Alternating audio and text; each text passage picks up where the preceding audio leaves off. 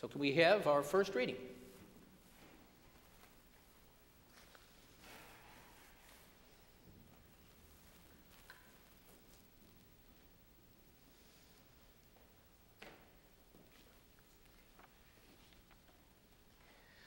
A reading from the Acts of the Apostles.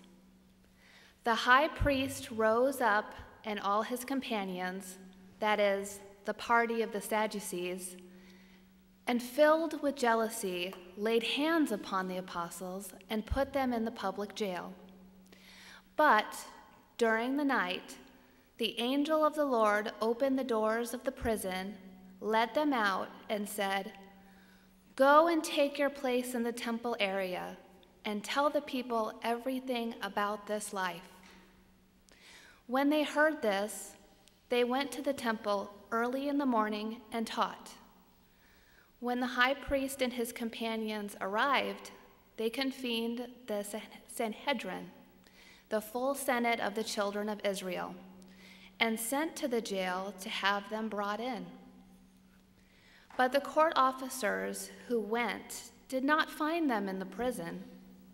So they came back and reported, "We found the jail securely locked and the guards stationed outside the doors, but when we opened them, we found no one inside."